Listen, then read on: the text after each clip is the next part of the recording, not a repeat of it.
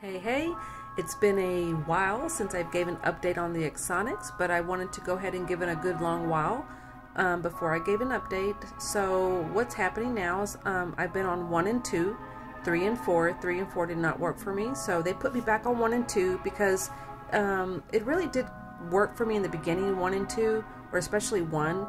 So they told me that maybe if I go back on it, they'll readjust a little bit and see how that goes. And it did good for a while, so not anymore though. It's not really working anymore, so I'm assuming they're going to try me on 5 and 6 to see how that goes. I've noticed I'm going back for a reprogram because I know that I'm going to the bathroom quite a bit, sometimes once or twice at night. When I first got it all done, it was working really great. I could sleep all night without getting up. I noticed when I went for a long 13-hour trip, I did have to stop, let's see, shortly after my trip, and I had just used the bathroom, so I had to stop again. I had to drive quite a bit to get to the nearest rest stop, but that's when I was like, oh man, I don't think it's working that well anymore. So, and that can happen. Please keep that in mind. Don't give up. You may have to try some people try all the programs and nothing works, and they do have to get them out. That doesn't happen that often, so but it can happen.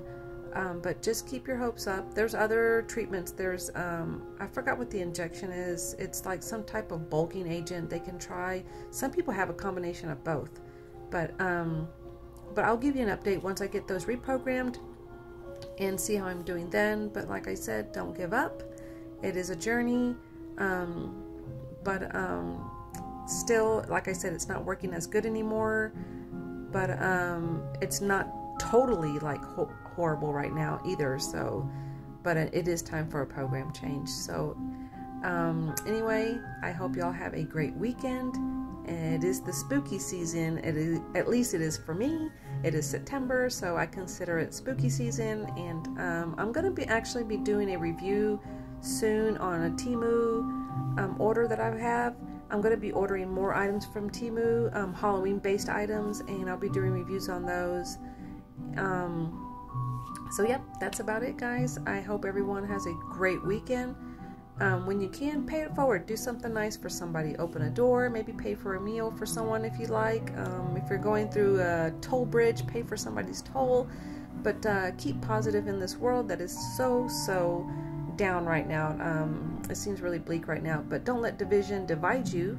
Don't let division come in between, or politics come in between you and your friends and your family. Remember, guys, respect each other, love each other, and keep moving forward.